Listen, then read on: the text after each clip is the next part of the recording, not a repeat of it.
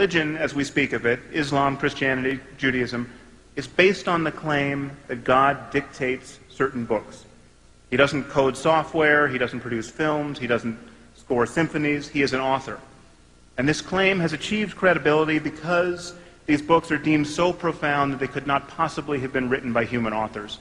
Please consider for a moment how differently we treat scientific claims and texts and discoveries. Isaac Newton went into isolation for 18 months starting in the year 1665. When he came out of his solitude, he had invented the calculus. He had discovered the laws of motion and universal gravitation. He had single-handedly created the field of optics. No one thinks that this was anything other than a man's labor. And it took 200 years of continuous ingenuity on the part of some of the smartest people who ever lived to substantially improve upon Newton's work.